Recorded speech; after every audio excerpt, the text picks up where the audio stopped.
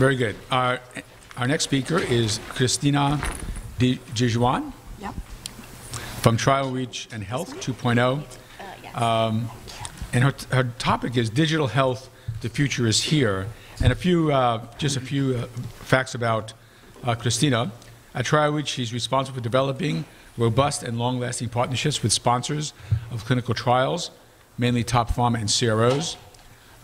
She has managed clinical trials at Parexel, Bristol Myers Squibb and Roche, where she's responsible for the implementation of a compassionate use program during the flu pandemic.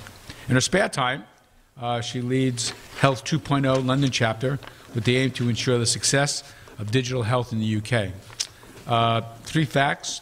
She went on a school trip in France when she was 14, went by train with a friend and went exploring. When they came back to her wagon, we realized the train had gone and they had left the wagons. We were exploring in a station in the middle of France. And maybe you can...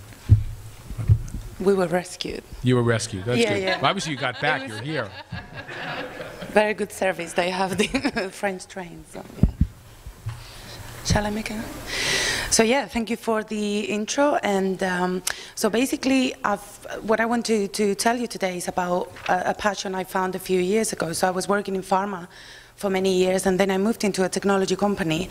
And really, this has become a passion of mine, how digital health is really here to improve our lives and, you know, medicine in general. So what is digital health? Well, you all know this is the use of technology to advance healthcare.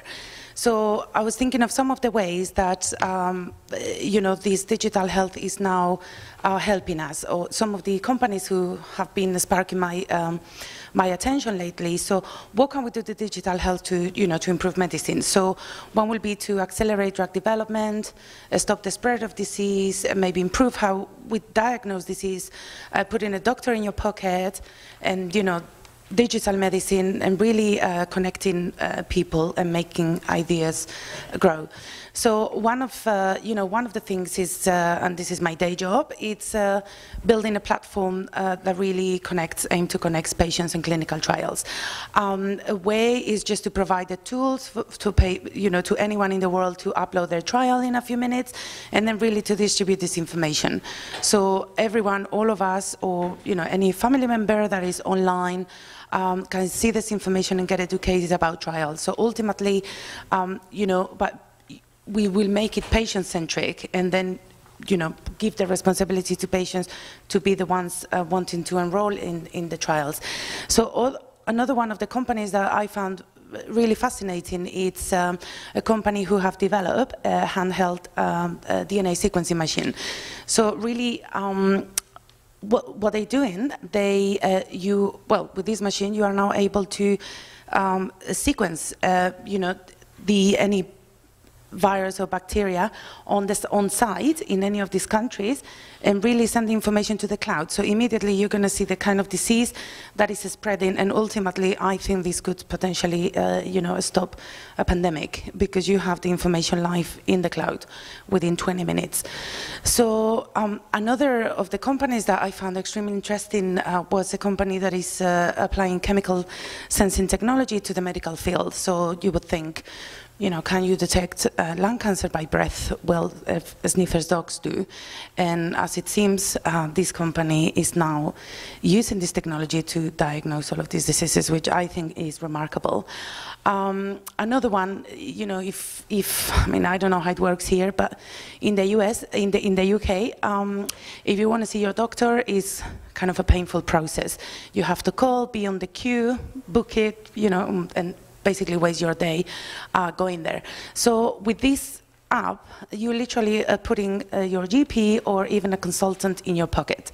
You can call them, you can have a FaceTime, you know, call with them, and really you don't even need to call anyone or go to the surgery, which I think this could really, I mean, it really helps me, definitely, and I would think it will help a lot of us. And I think one of the last companies that I have here, and this discussion that I had with you, and these guys were actually presenting a bit earlier on, is having an ingestible sensor. So really you're having a pill and you're having a digital device that is sending information to, you know, to a machine. So you can actually manage your care, or you can manage your members of your family care that might live miles away. I mean, this is incredible from my point of view.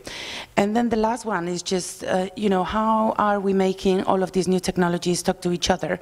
So, you know, we actually organize through the Health 2.0 conferences, where you get a startups, or you get developers who have a passion, you know, engineers who have a passion in health and just building these new products and new technologies. And this is the list of companies that I was mentioned. And I think that's it, and I'm actually plenty of time.